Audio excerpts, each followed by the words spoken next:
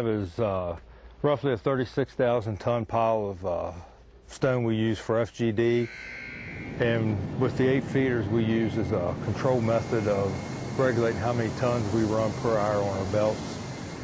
The thing I like the most about them is the low profile of the feeders, the lack of space they take up in our tunnels, leave us more room, to work, and the lack of maintenance. I mean, they're basically maintenance free. For the year we've run them, we've had no trouble with them at all.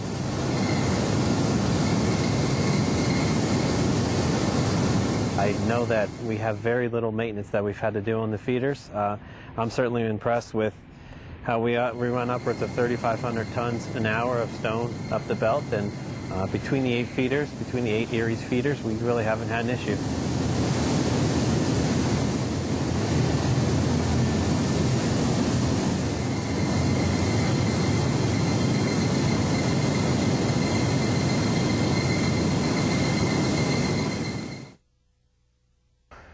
We put the magnet in under part of our new construction on the project, and the magnets work great. It's called, everything from the very minute metals all the way up to a 3/4 inch plate that's got run through our crusher, and it actually saved us a lot of downtime when it caught one of our toggle plates off our crusher.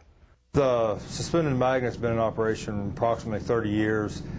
We use it to take metal off our belt that we feed our sand plant with, to keep the metal from getting through our material in our sand plant and causing further damage.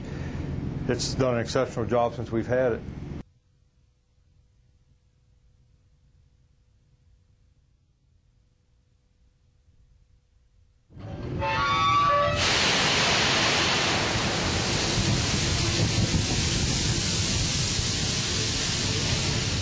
The feeders, you have 8 feeders, control them from 10% all the way up to 100%.